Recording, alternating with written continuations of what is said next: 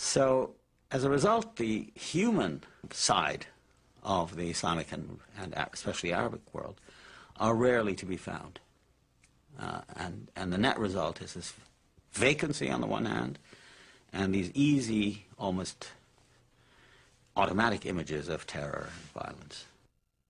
There is a handy set of images and cliches, you know, not just from the newspapers and the television, but from movies. Oh, I come from a land, from a faraway place, where a caravan camels roam. Where it's flat and immense and the heat is intense. It's barbaric, but hey, it's home. When the wind's from the east and the sun's from the west and the sand in the glass is bright, come on down, stop on by, hop a carpet and fly to another Arabian night. I mean, I myself, growing up in the Middle East, in Palestine and Cairo, used to delight in films on the Arabian Nights, you know, done by Hollywood producers, you know, with John Hall and Maria Montez and Sabu. I mean, they were talking about a part of the world that I lived in, but it had this kind of exotic, magical quality, which was what we call today Hollywood. So there was that whole repertory of the sheiks and the desert and the galloping around and the scimitars and the dancing girls and all that. That's really the material. The situation in the popular media is basically that Muslims are really two things. One, they're villains of one sort, villains and fanatics. I will dispatch the American people to the hell they deserve.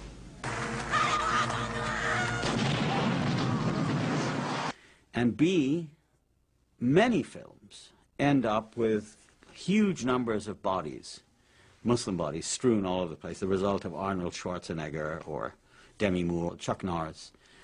Lots of films about guerrillas going in to kill Muslim terrorists. So the idea of Islam is something that to be stamped out.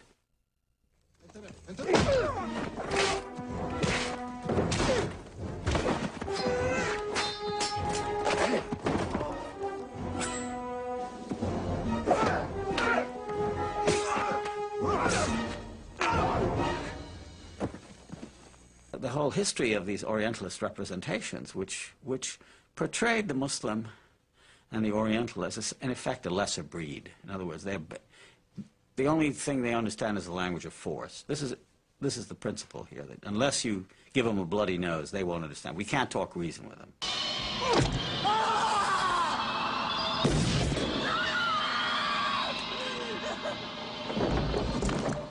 Is the Arab world full of terrorists? Well, I mean, all you have to do is sort of break down the question into common sense and say, there are terrorists, as there are everywhere. But, you know, there's a lot more going on there. I mean, we're talking about 250, 300 million people. And one of the great problems with Orientalism to begin with is these vast generalizations about Islam and the nature of Islam. I mean, there's very little in common that you can talk about as Islam, let's say, between Indonesia and Saudi Arabia. I mean, they're both Muslim countries, but, you know, the differences in history and language and traditions and so on are so vast that the word Islam has, at best, a tenuous meaning. The same is true within the Arab world. I mean, Morocco is very different from Saudi Arabia. Algeria is very different from Egypt. And I would argue, in fact have argued, that the predominant mood of the Arab world is very secular. You know, it's easy to attract attention, and certainly the media's attention, for some of the political reasons that are obvious. I mean, to discredit the Arabs, to make them seem like a threat to the West, to keep the idea around at the end of the Cold War that, you know, there are foreign devils. Otherwise, what are we doing with this gigantic military? You know, this huge military budget that is twice as much as the entire world's military budget combined. So you have to have threat. And the result is it's very hard to find works that are sympathetic to the Arabs and Islam. Islam is seen as the enemy of Christianity, and the United States sees itself as a Christian or Judeo-Christian country in affiliation with Israel, and that Islam is the great enemy, the competitor. There's a history of that. And I give the example of Dodi Fayad, you know, the erstwhile suitor of Princess Diana. Well, a few days before he died, I read through the English press, and it was full of the racist cliches of Orientalist discourse. I mean, that this is the Sunday Times, one of the leading newspapers in England, had a headline to a 15,000-word story entitled "A Match Made in Mecca." And the idea of Muslim conspiracies trying to infect, taking over this white woman by these dark people with Muhammad, the Prophet Muhammad, who is a historical personage of the 7th century, somehow stage managing the whole thing. That's the power of the discourse, you see. If you're thinking about people and Islam and about that part of the world, those are the words you constantly have to use. And you won't get hurt! I give you my word! No way, you wacko! So discourse is a regulated system of producing knowledge within certain constraints, whereby certain rules have to be observed. Okay, Libya, exports. Yes, sir, you American pig. Nice touch. To think past it, to go beyond it, not to use it, is virtually impossible, because there's no knowledge that isn't codified in this way about that part of the world. May I help you? Hayat fal Philistine. Wabushnia. Listen to the sound, Jesus, of our thought.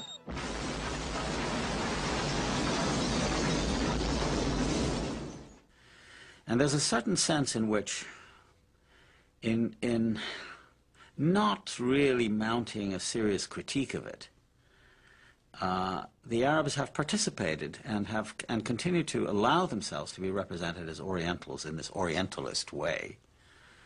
There is no, for example, information policy of the 20 Arab countries, 22 Arab countries, to try to give a different picture of what their worlds are like, because most of them are dictatorships. All of them are dictatorships without democracy, who are in desperate need of U.S. patronage, government patronage, to support them. And so they're not about to criticize the United States, not about to engage in a real dialogue.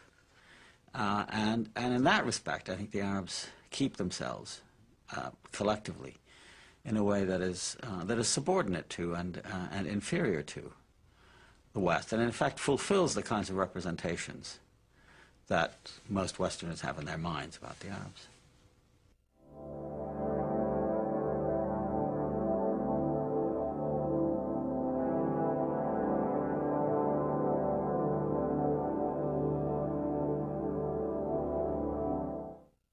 The attack came without warning, and according to a U.S. government source, told CBS News that it has Middle East terrorism written all over it. The attack in Oklahoma City appears to have a familiar mark. This was done with the attempt to inflict as many casualties as possible. That is a Middle Eastern trait. The fact that it was such a powerful bomb in Oklahoma City immediately drew investigators to consider deadly parallels that all have roots in the Middle East. ABC News has learned that the FBI has asked the U.S. military to provide up to 10 Arabic speakers to help in the investigation. Well, one of the interesting things about the persistence of Orientalism, I mean, almost, when you think about it, almost astonishing persistence of it was the Oklahoma City bombing in April of 1995. I can give you a personal example. I was in Canada giving some lectures at the actual time of the bombing. And maybe half an hour after the event had occurred in the afternoon, my office was inundated with phone calls from the media. And I rang my office from Canada, as I frequently do, to find out, if there was any message for me that needed attention and so on. And she said 25 calls had come in from the major networks, from the cable channels, from the major newspapers, news magazines, and so on and so forth, all of them wanting to talk to you.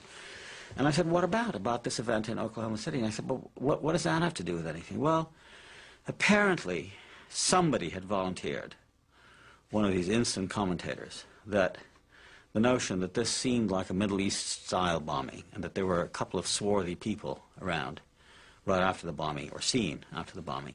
Within hours of the explosion, local police and the FBI had issued the all-points bulletin looking for 3 men believed to be of Middle Eastern origin. And sources tell CBS News that unofficially, The FBI is treating this as a Middle Eastern-related incident. Oklahoma City, I can tell you, is probably considered one of the largest centers of Islamic radical activity outside the Middle East. And so this got them to think that they should talk to me, not because I had anything to do with it, but because by virtue of being from the Middle East, I would have an insight into this. You know, and of course the proposition is so preposterous and so racist that just if you're from the area, you would understand who and why this is being done. Never thinking for a moment that it was a local, homegrown boy called McVeigh who was, you know, totally American in his outlook and was doing it out of the best principles of American extermination and Ahab-like anger, you know, at the world.